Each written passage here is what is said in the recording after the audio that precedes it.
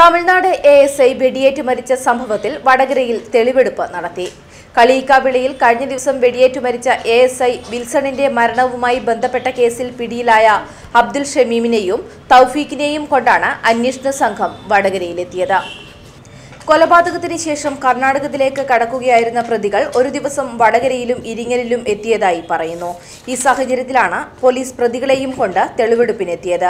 Social മീഡിയയിൽ photo പ്രചരിക്കുന്നതറിഞ്ഞ് പ്രതികൾ train വേഗം കുറച്ച അവസരത്തിൽ ഇരിങ്ങലിൽ ഇറങ്ങുകയായിരുന്നു. ഇരിങ്ങലിലെ ബാർബർ ഷോപ്പിൽ മുടിയും താടിയും വെട്ടിമാറ്റുകയും അവിടെ നിന്നും ബസ്സിൽ വടകര പുതിയ ബസ് സ്റ്റാൻഡിൽ എത്തുകയും ചെയ്തു. പിന്നീട് പുതിയ വസ്ത്രം വാങ്ങിയ ശേഷം ധരിച്ച വസ്ത്രങ്ങൾ ഉപേക്ഷിക്കുകയായിരുന്നു. പ്രതികളെയും കൊണ്ട് ഇന്ന് രാവിലെ എടോടി പുതിയ ബസ് സ്റ്റാൻഡ് റോഡിലെ ഷോപ്പിലെത്തിയ അന്വേഷണ സംഘം കാര്യങ്ങൾ വിശദമായി ചോദിച്ചറിഞ്ഞു. സംഭവമറിഞ്ഞ നിരവധി പേർ പരിസരത്ത് തടിച്ചുകൂടി.